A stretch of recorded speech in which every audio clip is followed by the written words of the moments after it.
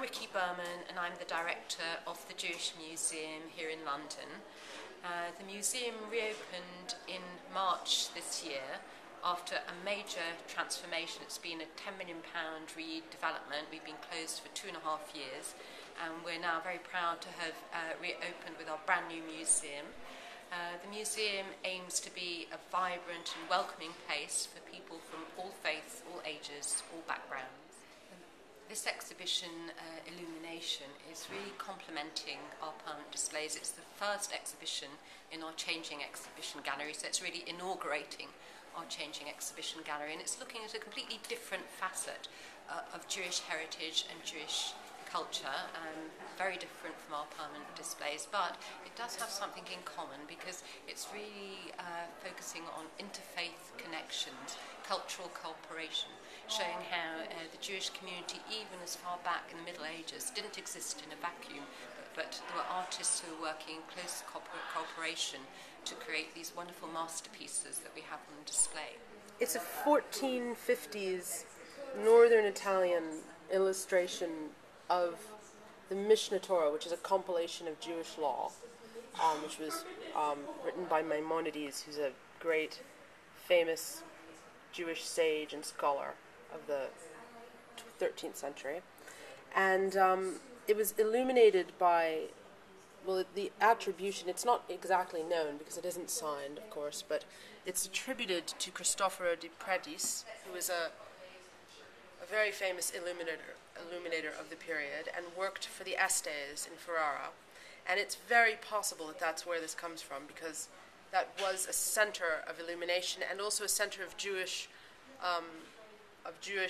life, because the Estes did protect the Jews, and the Renaissance, the science and the magic and the religion were all intertwined and coming together and being put back together and pulled apart. Two of them are holding devices for measuring distance, and two of them are holding armillary spheres, and they very kindly have lent this incredibly rare and early example. Also Italian, northern Italy, same period, same part of the world. It could be the one he's holding, or it could have been on the same but person's also, desk. I can show you here the illustration we've reproduced here. And actually here you can see very clearly that it is virtually the same object. Well, I think in a nutshell, what you're seeing here is collaboration between artists who respect one another's faith.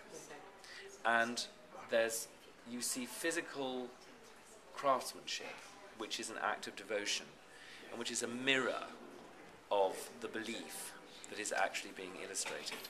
So there's this beautiful relationship between the ends and the means. Okay, this is a commentary on Leviticus, an old, and it's a unique copy of this commentary, which was preserved in a library in Germany, and then when that library was brought to the Vatican, it became part of the earliest collection of Hebrew books. Piet van Boxel at the Bodleian Library, who's a great expert on iconography in Hebrew books, has pointed out to me that the king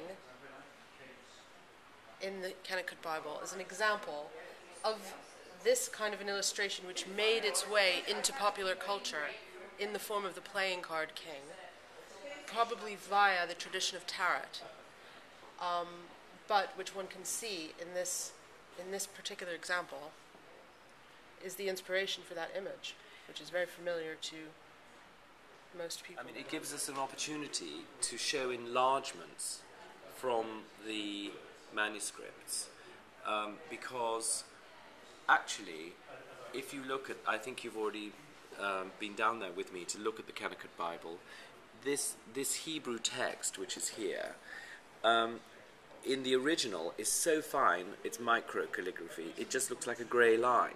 And these screens, which are backlit at a very low level, because of course we have to have low light levels to preserve the books themselves, gives you an opportunity to actually present without too much discourse, signage, conversation, self-evidently beautiful close-ups, which draw you when you come to look at the manuscripts themselves to try and identify the details. I think this is something that the people in the museum who work with school children and so forth are finding this quite a useful tool, because you can discuss many aspects of the exhibition just in one place. And here, for example, we have a detail from this beautiful plan of the temple.